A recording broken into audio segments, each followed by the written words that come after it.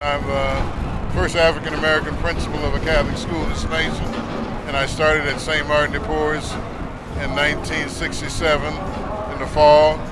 It was very difficult times then.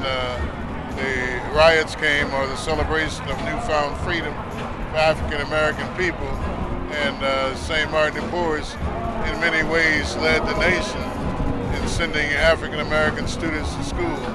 We were certainly recognized in Time magazine and several other magazines, and Phil Donahue show recognized it, and also it was the home of the first African American organization to recognize by the Catholic Church to fight for the saving of St. Martin DePorres. And it took the actions of closing churches and gathering people together in the African American community to bring about some quality education there at 12th and Webb, who've been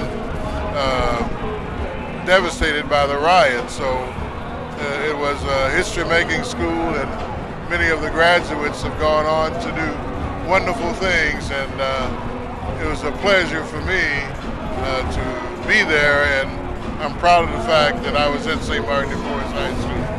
And DePorres, you look so good to me, the big DP.